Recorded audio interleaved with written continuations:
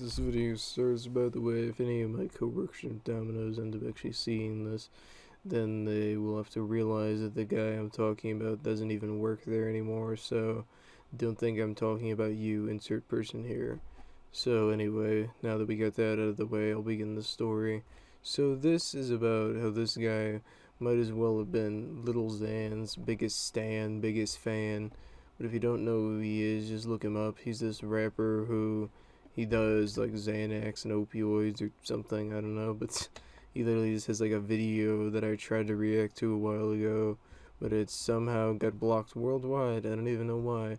And I also even tried to upload another reaction video today, but guess what? It also got blocked worldwide, so I don't know why, because literally what YouTube's doing is against the law.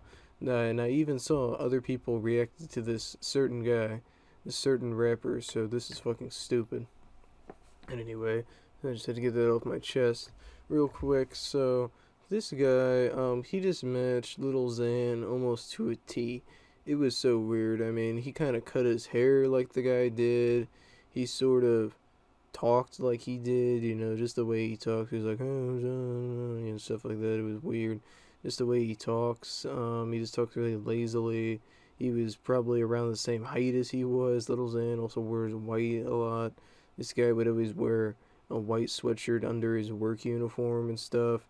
And this guy, I don't know if he does Xanax, but I don't know what he does at all. I've seen him vape before.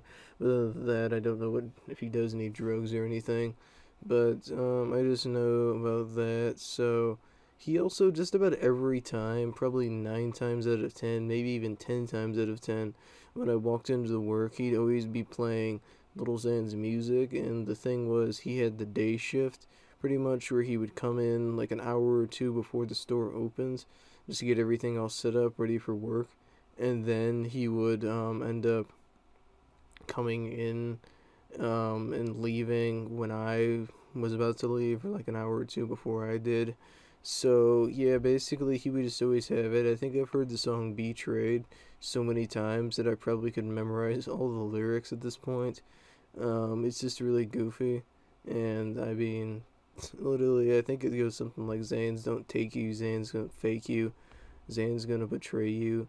Something about her pussy tastes like Skittles. I don't even know. It's a weird song. I'd have to probably listen to the whole thing to refresh my memory. But I just remember those are some of the lyrics, and he just says stuff like that a lot or whatever.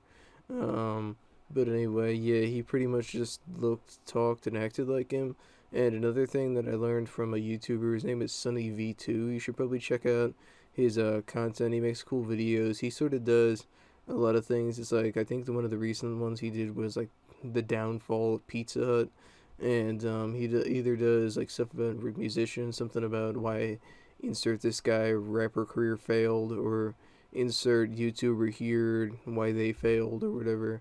But anyway, yeah, pretty much that was what he did. And one of the things he said was he talked about how Lil Xan actually failed all of his classes a bunch of times and dropped out freshman year. And this guy did the same thing. He failed all of his classes and then dropped out freshman year at the age of 17. So, yeah, that's kind of sad. I mean, I'm not the smartest person in the world, you know, I'm not Albert Einstein, but, you know, at least I completed high school before trying to get a job and stuff. So, yeah, this is really goofy and ridiculous. So, I just wanted to make this video real quick talking about how this guy is like Lil Xan's biggest stan, and he would probably fucking, I don't know, suck a dick to be him for 2 seconds.